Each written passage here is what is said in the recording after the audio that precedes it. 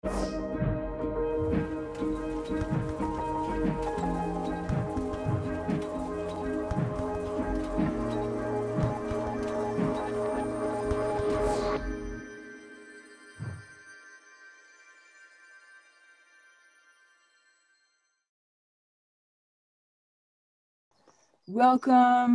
everyone.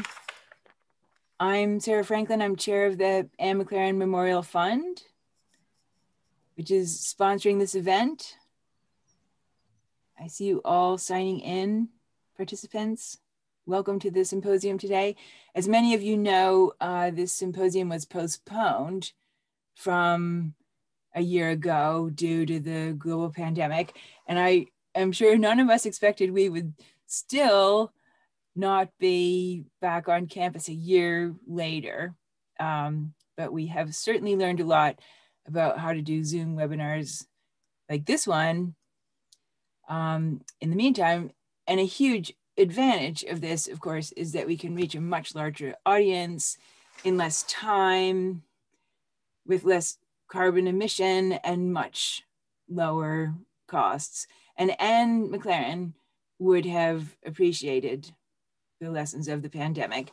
She was a scientist who believed passionately in international collaboration, in public outreach, in interdisciplinary conversations like this one. And above all, she had unending faith in the power of collective action to bring about progressive social change for the betterment of everyone. The field in which she worked and that we're addressing today, the biology of the very earliest stages of human development, was arguably more pivotal to the 20th century than we realize even now.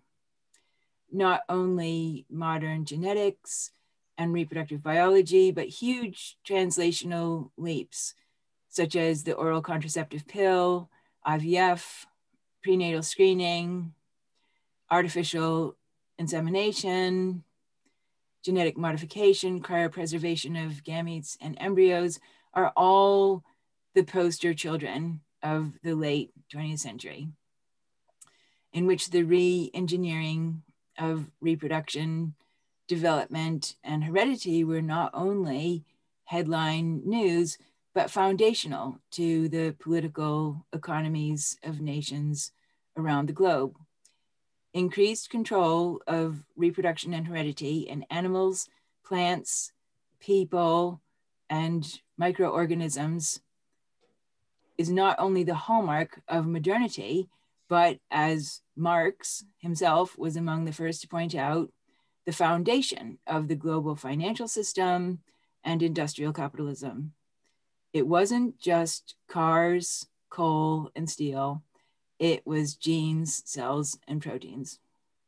And so as we enter the third decade of the 21st century, the biology of reproduction, development, and heredity is accelerating in almost every direction. And Anne McLaren would have correctly understood this moment as one in which the politics of biology matter as much as the science. As the architect alongside Mary Warnock of the UK's famous 14-day rule limiting human embryo research, Anne McLaren demonstrated an astute understanding of the need for clear regulatory guidelines in order for basic experimental science to be supported by an enduring social consensus. And we are entering a period now in which this principle, that in exchange for controversial experimental bioscience to thrive, it has to maintain the confidence of the general public, will be repeatedly tested. So we're here today to think through the implications of synthetic gametes and germline development for science and society, because it's never obvious how to bring together a wide range of interdisciplinary perspectives or to reach a consensual view on controversial new technologies.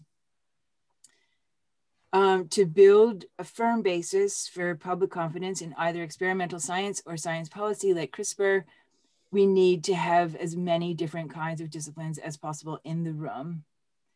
And we do know, what we do know is that the answers to such complex problems are always better when there are many different kinds of problem solvers around the table. So that's what we have today.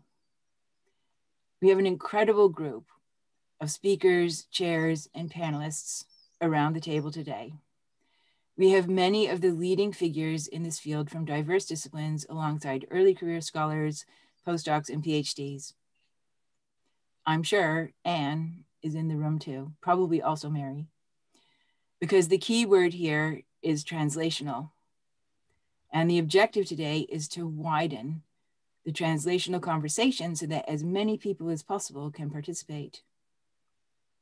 So before we turn to our first speaker on our tight timetable today, I want to sincerely thank everyone in the room for attending, including all of you who are live streaming.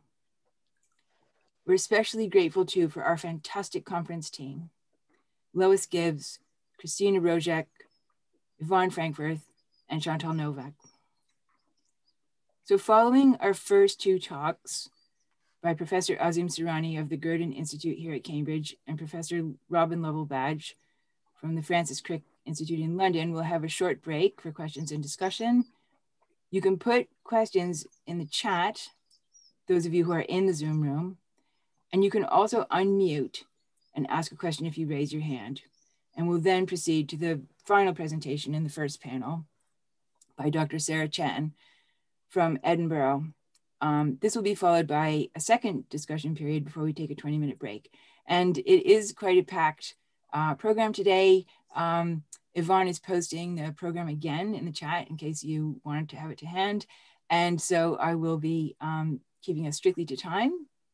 And I will be handing over now, without further ado, to Professor Azim Surani to start us off.